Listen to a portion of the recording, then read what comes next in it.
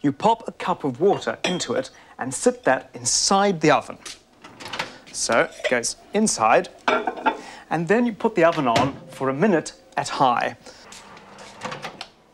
Well, now we're about halfway through the defrosting time, so I'm just going to turn the chicken over and back to continue the defrosting.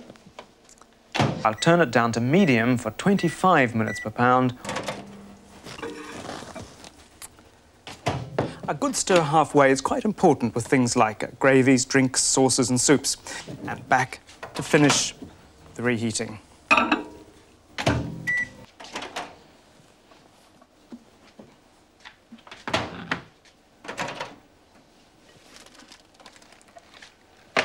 There. Don't forget to allow a little standing time for that too. There. Now, the water's steaming hot, and don't forget to add that standing time. Cook it.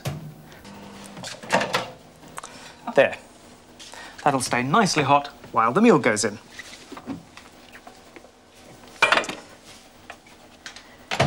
For 5 minutes.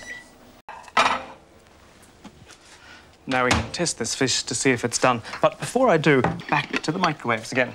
That goes in there. Down to medium for 25 minutes per pound. There you are. Thank you, Glyn.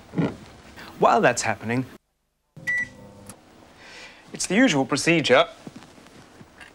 In on high for 10 minutes to make sure it really gets up to the boil. And once it is up to the boil, then you reduce it to medium power or defrost for an hour to an hour and a half, just stirring once or twice.